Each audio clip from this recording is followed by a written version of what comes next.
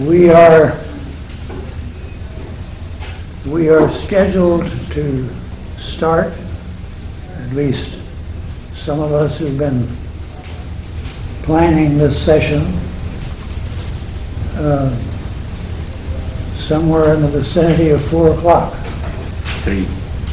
3 o'clock. And some of us need to get back to meals and so forth, so let me introduce Valdas Anelauskas, who's a Lithuanian who's been around town for a long time.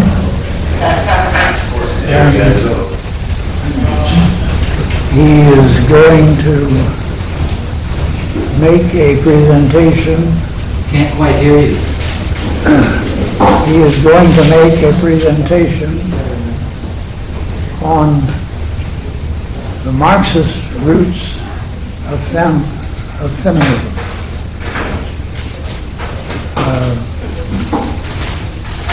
That's an old twist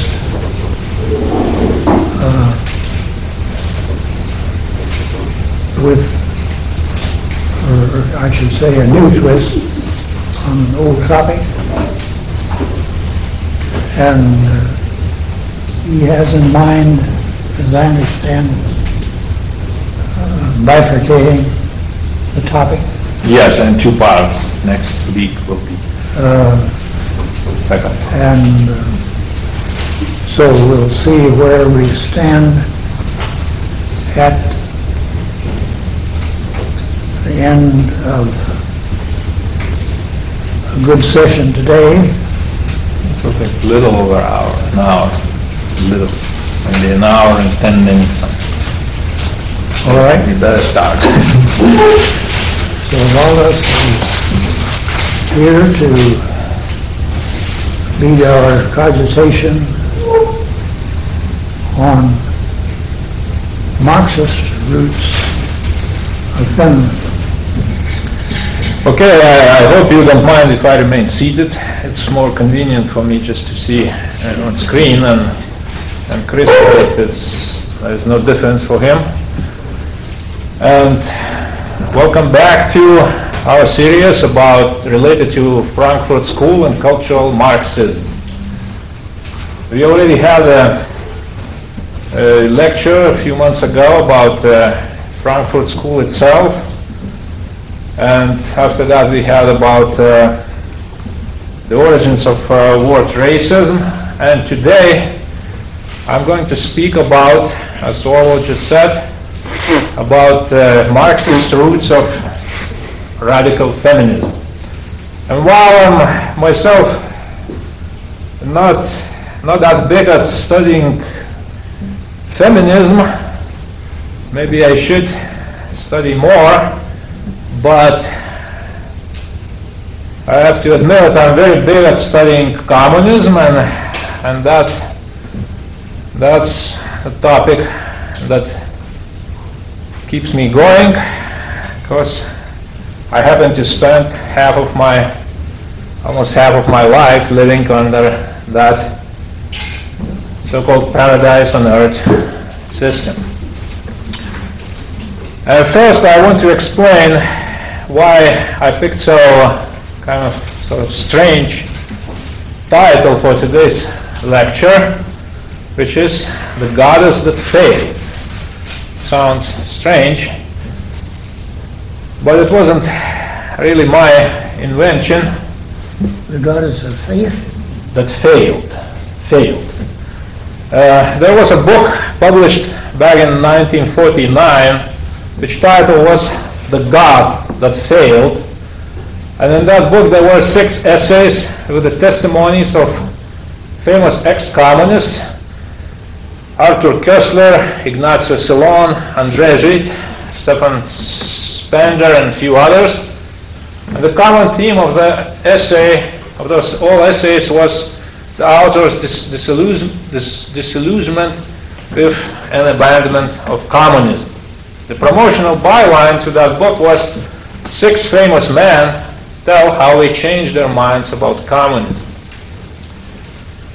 And then Kenneth Minogue, who is a professor of political science at the London School of Economics, published an article back in 1991 in National Review magazine in November of 1991, and the title of that article, which actually was a cover story, was "The Goddess That Failed."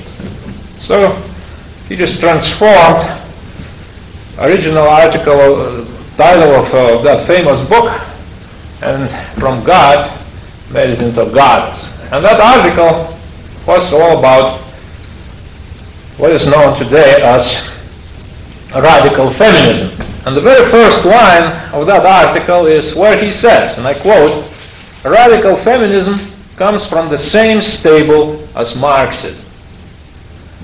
And then he says, Professor Minogue says, and I quote him again from that same article, "The comparison with Marxism reveals the essence of the feminist movement."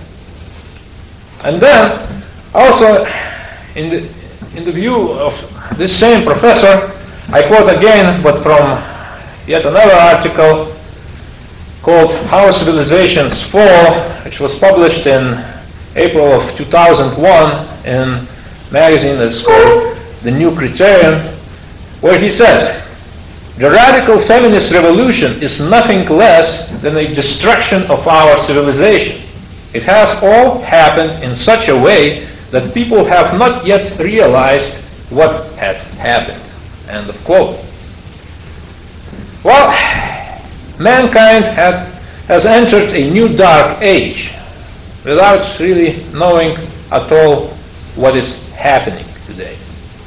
And while, as I said in my earlier lecture on Frankfurt School and cultural Marxism, to understand its truly revolutionary impact, you have to realize that the 60s didn't start in psychedelic 1960s. We have to dig deeper into Marxism and communism and look for the roots of feminism there. So today we will talk mainly about roots, while next week we'll talk about fruits of this phenomenon called feminism. Is feminism really a mask for Marxism?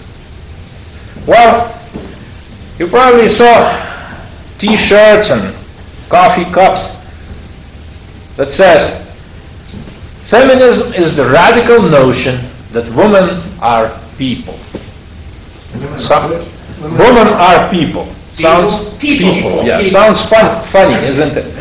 And this saying is attributed, by the way, to Cherys Cremery, who is, or at least was recently, a professor at the Center for the Study of Women in Society here, right at the University of Oregon. She's the author of several books, such as a feminist dictionary, as well as dozens of chapters in various books and articles on feminism. She's a co-editor of the new Routledge International Encyclopedia of Women. And now, just recently, some Japanese guy, Satoshi Kanazawa, who is an evolutionary psychologist at London School of Economics and Political Science in the Department of Psychology, and honorary research fellow in the Department of Psychology at University College in London, and co-author of a book called "Why Beautiful People Have More Daughters," published in 2007, changed that phrase to "Feminism is the radical notion that women are men." It sounds even funnier than the original one.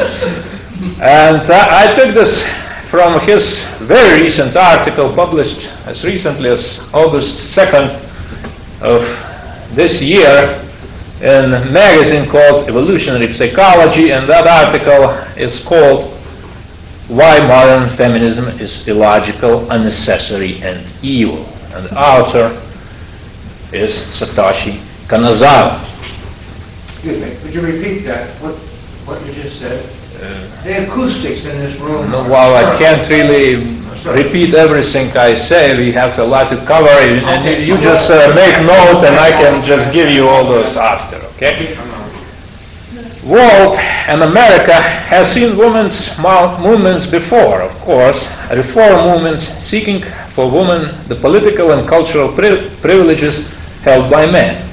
They represented what best-selling author and professor of philosophy Christina Hoff Sommers, in book which is called Who Stole Feminism, calls equity feminism, to distinguish them from today's gender feminism, which is the radical variety of feminism.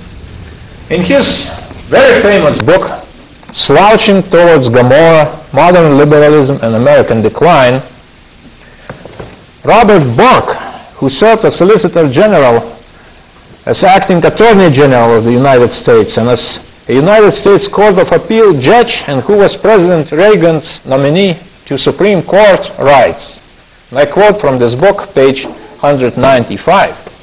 He says, "Many people suppose that feminism today is a continuation of the reform movement of the past. They occasionally notice a ranting Bella Abzug or an icy Gloria Steinem, but imagine them to be merely the fruit of extremism on an otherwise sensible movement. That is not the case. The extremists are the movement." What two moderate, so to say, old-fashioned equity feminists, Daphne Petai and Norit Korch, write about radical feminism in the universities today is true of the movement as a whole. Today's radical feminism, they say, is, I quote from their book called Professing Feminism, Cautionary Tales from the Strange World of Women's Studies. They say, feminism is not merely about equal rights for women. Feminism aspires to be much more than this. It bids to be a totalizing scheme resting on a grand theory, one that is as all-inclusive as Marxism, as assured of its ability to unmask hidden meanings as Freudian psychology, and as fervent in its condemnation of apostates as evangelical fundamentalism. Feminist theory provides a doctrine of original sin. The world's evils originate in male supremacy. End of quote. Basically, the ideology of today's radical feminism demands that the entire world be seen as a conspiracy against women.